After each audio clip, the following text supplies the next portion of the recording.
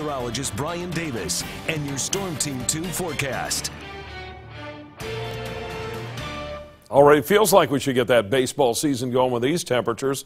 Looks like it'll be in the 50s this evening with clear skies dropping down to 51 at 11 p.m. into the 40s for overnight lows. We'll see some increasing clouds late tonight and into tomorrow morning, but still I think we'll start off mostly sunny at 8 o'clock, but then partly to mostly cloudy skies late morning and into the afternoon as we get up into the low 60s tomorrow. So we'll be about the same numbers tomorrow. We'd be warmer if it weren't for the fact we're going to see a little more cloud cover during the day. But tonight we should be clear for a good part of the night. A long stretch of unseasonably mild weather up into the 60s for highs pretty much over the next 7 days, and a dry stretch at least into the early part of next week, finally late Tuesday and into Tuesday night. We'll see our rain chances rising. We had a high today of 64. 30 degrees our low, but our normals are 39.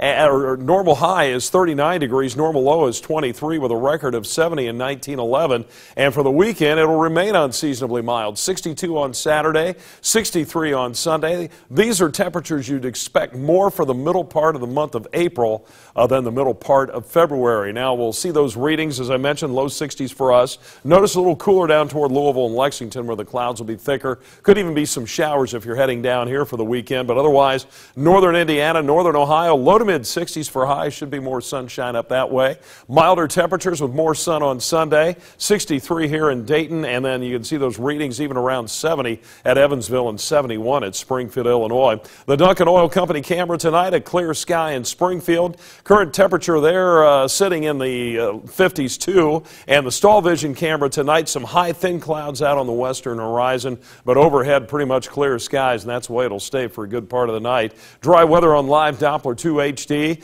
Looking to the northeast, some thicker clouds across the eastern Great Lakes and some high clouds to the west. We're seeing those out on the horizon, but the thicker clouds will watch, starting to spread up toward Memphis, Tennessee, and those will work northeastward late tonight. We're currently 61 degrees, a southwest wind at 14 miles per hour. A dry day, 38% for the relative humidity. All of our weather checkers in the 60s today. Don Chateau in Sydney, 64 degrees. Jason Thompson in Brookville at 64. Hope Quilke, one of the warmer numbers there when she called in at 65. A warm front northeast of us tonight with a mild air in place over eastern Indiana and western Ohio. Here come the high clouds late tonight and into tomorrow morning.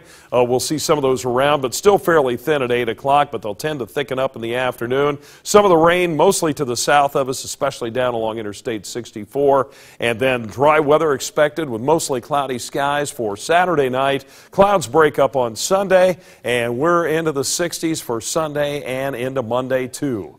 Our forecast tonight, clear skies for a good part of the night, down to 45 degrees.